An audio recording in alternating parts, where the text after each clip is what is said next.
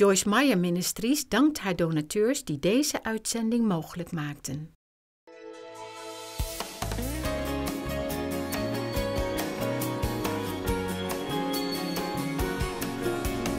Well, how can I change?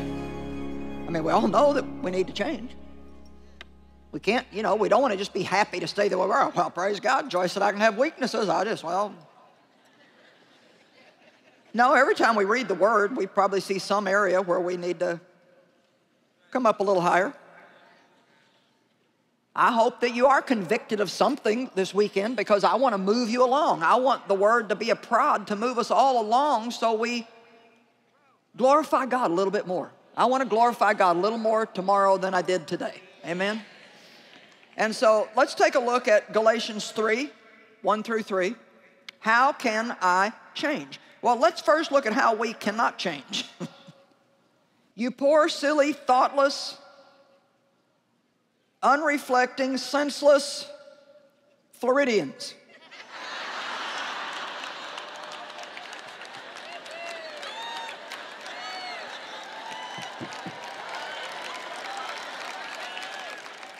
Just so we can take this personal, or wherever you're at in the world today. He's talking here to the Galatian church, but we need to personalize this. Who has fascinated or bewitched or cast a spell over you, unto whom right before your very eyes Jesus Christ the Messiah was openly and graphically set forth and portrayed as crucified? Let me ask you a question. Did you receive the Holy Spirit as a result of obeying the law and doing its works? Or was it by believing the message of the gospel? Was it from observing the law of rituals, or was it from a message of faith? Now, last night we had 1,183 people stand up to say that they wanted to be born again or to renew a backslidden relationship with God. 1,183. How did that happen to them? Was it because of something they did? No, what they had been doing was sinning. So here's what they did. I believe. Yep, I heard you. Jesus died for me. He forgave my sin. He loves me. I can have a relationship with Him. Yes, I believe that. So they received it by faith. And then we looked at a scripture last night in Colossians 2, verse 6, that says, the same way that we receive Christ Jesus, this is the same way that we now must live and walk. So we are born again by faith, we walk by faith. How do we walk? We see it all the time. I walk by faith, I walk by faith, I walk by faith. Well, do we really? I walk by faith means that I don't think that I'm going to get anything by my works and self-effort, because even if I do manage to do something about my problem, I could not be doing it if God didn't give me the grace to do it. If I have one good idea, it's not because I'm smart, it's because God gave me the good idea. Every one of the songs that Israel and his team have written, or any other great musician in the world, that came from God. That gift, that talent came from God. Amen? My ability to communicate came from God. I never took lessons on how to do this. I've never taken a lesson on how to put together a sermon. Nobody's ever taught me how to preach. I just showed up on planet Earth talking.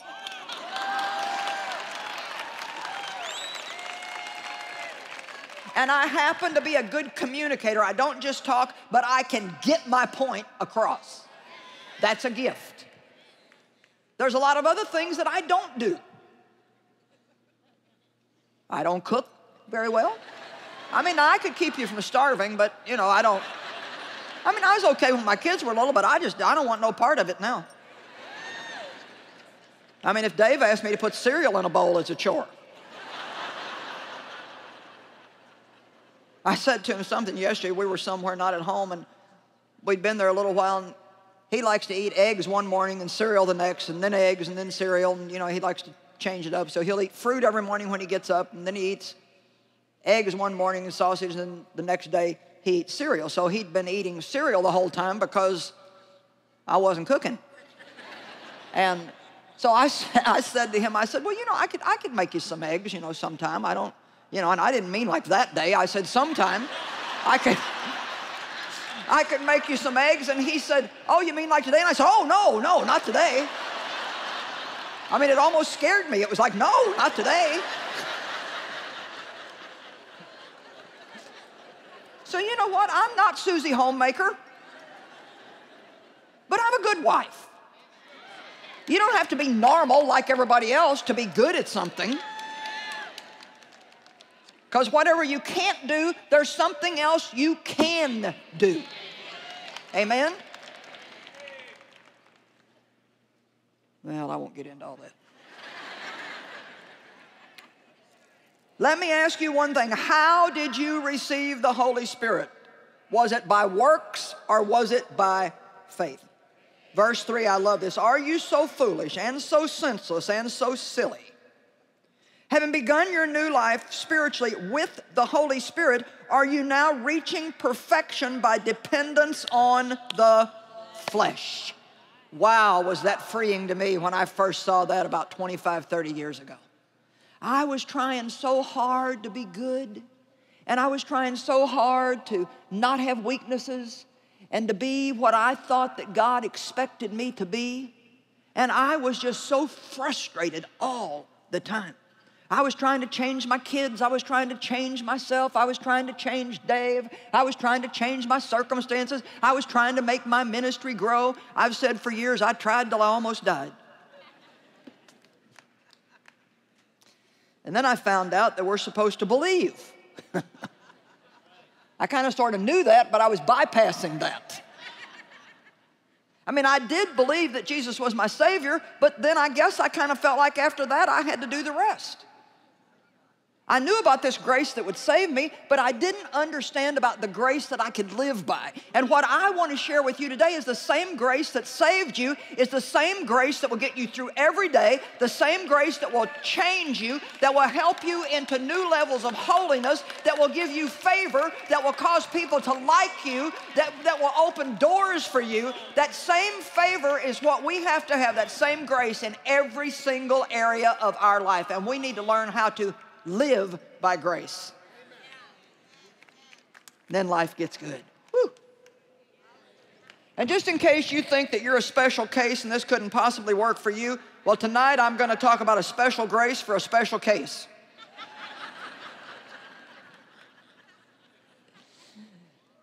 Because you see, here's the bottom line. No matter what kind of a mess we got, God's got more grace than our mess. Where sin does abound, grace does much more abound. You just cannot have a problem that God can't solve. Can you hear me today? I said you cannot. You do not. It is impossible to have a problem that God cannot solve. Hallelujah. Psalm 127:1 says, unless the Lord builds the house, they labor in vain. Now let's don't rush over that. They labor, they work at it, they labor. When you labor, you're tired and worn out all the time. They labor, and their labor is in vain. You know, I would like to say that I don't think it's possible to be a truly successful person if you don't learn how to receive God's grace and let Him do it through you and then give Him the credit and the glory. You say, well, wait. I know a lot of people that are successful and they're not even believers. Well, you know what? They're not really successful. I'll tell you why. They may have outward success, but they have no peace. They have no joy. They're probably totally selfish and self-centered. They give themselves all the credit. They may have no friends. There's a lot of things they're lacking. Just having outward success does not mean that we are a successful person. And I learned that a long time ago, that I was not a successful minister if all I had was a crowd and I had no peace and no joy at home. I found out no matter what I was able to say to you and no matter how many people I could draw in here, if I wasn't enjoying my Monday, Tuesday, Wednesday, Thursday, Friday, Saturday, then I didn't have a real life. And I want to be truly successful, and only God can make us truly successful. We are totally built for God, and we are completely incapable of functioning right with anything else. We are created by God, made for His glory, and for nothing else. And until we learn that, we're going to be miserable. Well, what can I do? All right, I know we all want to do something, so let me give you 4 things you can do. Number 1, believe. Now that's something to do because it is a spiritual activity. It's not a fleshly activity. I can't change Dave, but I can believe that God can change Dave if Dave, in fact, needs to be changed. And I need to keep in mind that just because I think he needs to change doesn't mean he really needs to change, because maybe I'm the one that needs to change and I just don't see it. So that's what it means to come to God with humility. Before you start praying for somebody else to change, you better say, "Oh God, in case..."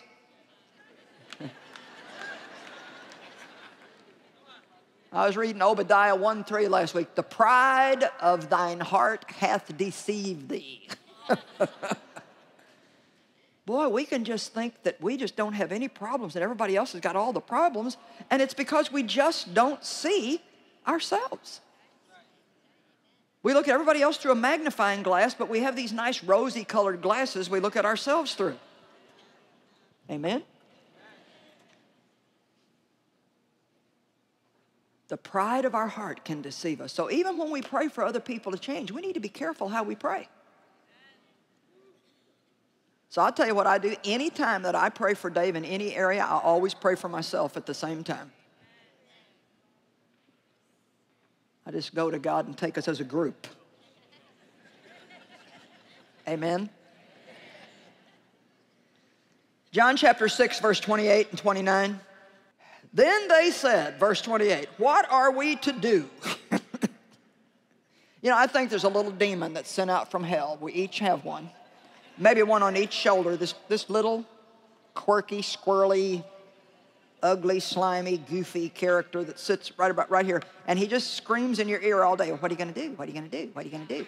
What are you going to do? What are you going to do? What are you going to do?" And we feel pressured to do something. "Well, I heard about your problem. What are you going to do?" And we almost feel dumb if we say, "Oh." But we need to say, nothing that I do would make any difference anyway. I'm waiting on God to do something. Now, if God shows me something, I will do it. But even then, what I do, I'll have to do by His grace. So it's not my doing, it's Him doing it through me. This is just a nightmare for our flesh because the flesh wants credit. The flesh wants to brag and get a hand clap. "Oh, wonderful flesh."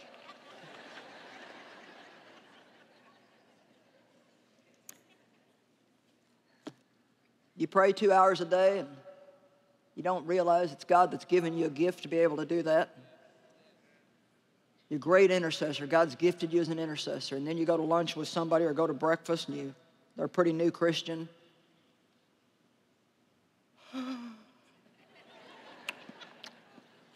"Oh, don't mind me. I'm just tired because I get up so early every morning to pray."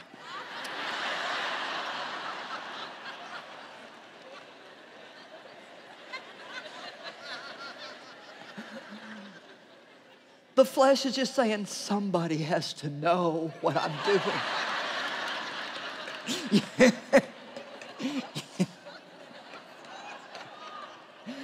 Somebody has to know. "Oh, you get up early to pray?" "Yes, I get up every morning at 5. Pray until 7 or 8. And they're like, "Oh." So now your flesh got what it wanted. It's puffing. You can feel it. So in order to keep us from being puffed up and too much elated because of the greatness of our prayer life, there is given unto us that day a thorn in the flesh. One thing you still lack. Is anybody home in this house today? What? Now, you know, I might have avoided that thorn in the flesh if I could have avoided the pride of trying to take credit for what God was doing. Let's just say that you really do sincerely yawn and somebody says, "Are you sleepy?" Just say, "Yeah." "Oh, did you get up early today?" "Yes." If they press you, "Why?" Say, "Well, I got up early to pray." "Oh, no, don't give me the credit. It's only God working through me that enables me to do that." That's how we can save ourselves from being in trouble all the time. What are we to do that we might be working the works of God? What can we do to carry out what God requires? And Jesus replied, verse 29, "This is the work, the service that God asks of you, that you believe." Well, there must be something else there. No, sure enough, that's all it says. That you believe in the one whom He has sent, that you cleave to, trust in, rely on, and have faith in His messenger. Got to lean into God. Well, how can I tell if I'm believing? It's extremely simple. You want to see it? Hebrews 4:3.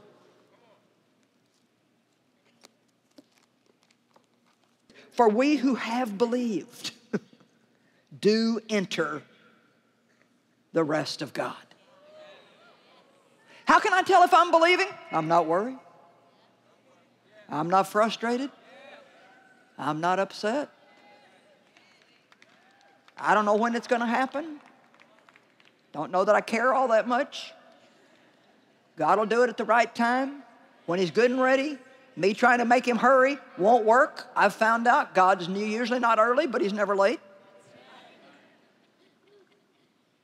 When we have believed, we do enter the rest of God. And that's not laying down on the couch taking a nap. That's an internal rest. The rest that he's talking about here is a rest that you have in work. It's not a rest from work. It's a rest that we have in work. That's why I said last night, I work hard. Surely you understand that to build and maintain what God has permitted us to have, I have worked very hard, and so has Dave. But what I do is not hard work. Does that make any sense? I work hard, but what I do is not hard work, because it really is the grace of God doing it through me. Now here's the thing. I work in my physical body, but I'm not working internally. That's the difference. That's what wears us out, is the internal work. I said last night, I would rather do 3 of these seminars in a row, 4 sessions each, than to spend one day, one 24-hour period, so worried and so stressed out and so anxious or angry at somebody. Now that wears me out. That is not rest. But I can do what I'm doing up here today, and I can do it totally and completely in the rest of God.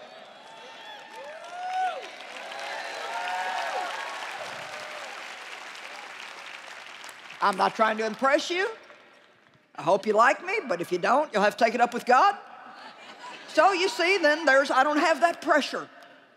You know how much pressure it is when you go out among people and you feel you have to impress them? Nobody is free. Nobody is totally free till you no longer have the need to impress someone. We don't have to impress each other. We need to love one another. We need to serve one another. We need to use the gifts that God has given us for the benefit of other people. They will use their gifts to benefit us. You don't have to sit here and be jealous because some of these girls up here can sing so good. You need to realize God put that gift in them for you. They're working. You're sitting there enjoying it. Amen?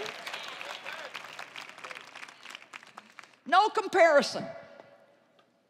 No competition. Don't have to be like somebody else. Get to be fully and completely me. Wow. And then verses 10 and 11 in Hebrews 4 say, strive diligently to enter the rest of God.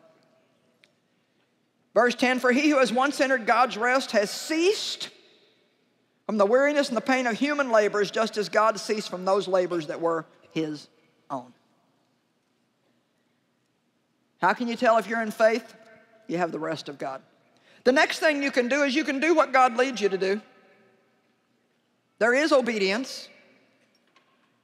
And there is action that we will need to take sometimes in solving the situations that we have. But it's foolish to just go get our own plan and just try to do something to see if it works. What we can do is what God leads us to do.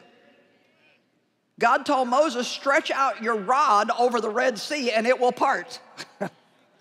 Well, I don't think so.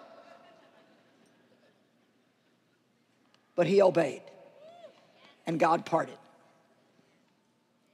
I come up here, I open my mouth, and God shows up. See, a lot of people won't even show up. You know, do what you can do. You can work, so work. If you don't have a job, you can go look for one, but you can't make somebody hire you. Only God can do that. So we need to do the part that God shows us to do. If you've hurt somebody really bad and God's leading you to go and apologize to them, then humble yourself and go do it. You can't make them forgive you, but you can do your part.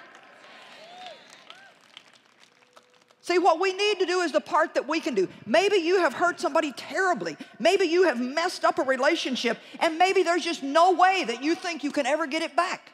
And you just wish with all your heart you would have never done it, but it's too late because you already did it. Now there's no way for you to fix it. But God could fix it. Well, what can I do? Well, if God leads you to, go and humble yourself and say, it was totally my fault. I am so sorry. Please forgive me. But if they won't forgive you, now that's between them and God. That's not your problem anymore. Come on, is somebody with me today? Let's do what God shows us to do, because that's faith. Faith without works is dead. But we can't come up with all these works with no faith. That's not going to help. I'd like to take you to Ephesians 6, but I don't have time this morning. It basically says, having done all the crisis demands, stand firmly in your place. And that word stand is the same word that's translated abide in John 15. Having done all that whatever the crisis demands, do what God is showing you to do. Take action, use your will, be energized by the grace of God. And, you know, we're not throwing out responsibility. I mean, we have responsibility. We need to do what we know that God has given us to do, but we can't go beyond that. That's where we get in trouble. When we start trying to make something happen that only God can make happen. A woman told me the other day, she said, there's something you said that changed my life. I saw her out in the store somewhere, and I said, I'm waiting to see what this great thing is, I said. And she said, you simply said, let God be God. And see, all things are possible with God, but we've got to get out of his way and let him be God. We have to stop trying to run the universe and let God be God in our lives.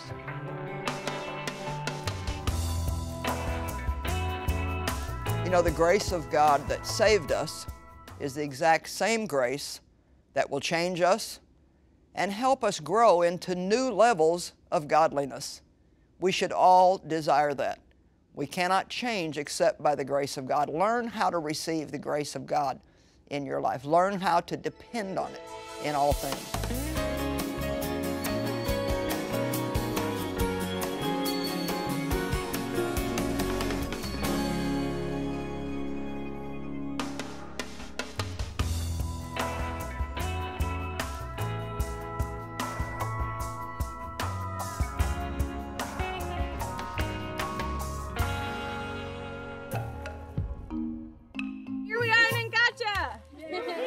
I've done medical missions so many times over the past couple years. This is actually the 19th time that I've come into settings just like this. And the sobering reality of the poverty that we see. But that's one thing I love about Hand of Hope, is that we get to be a part of this solution, and that we get to come in and help feed the malnourished and help bring medical care to the sick. It's always a blessing to come back to places year after year and see the improvement and watch the community look better and look healthier, and to see the children not as malnourished. It's incredible. It's so much about sharing. We come here to share God's love, to share the medicine, to share the free care. So these teeth become very, very painful. To share the food and the feeding programs. And one thing I love about God is that He doesn't ask you to give what you don't have, but He asks you to give what you do have. And no matter what that is, it always makes a difference in people's lives. It truly is about sharing. And that is making a lasting impact on people and places just like here in Ngacha, Ethiopia.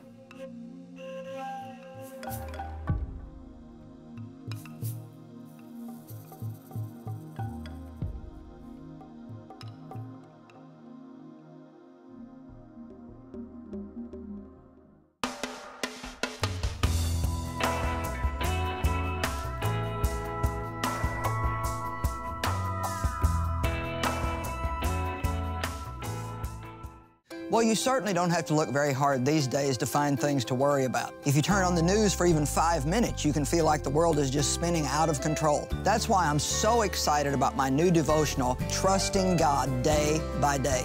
These devotions will help you change your focus from your circumstances to the truth that's in God's Word. You know, it's time for us to enter into the peace that God has made available to us where we can enjoy our lives. And that comes only from trusting God day by day.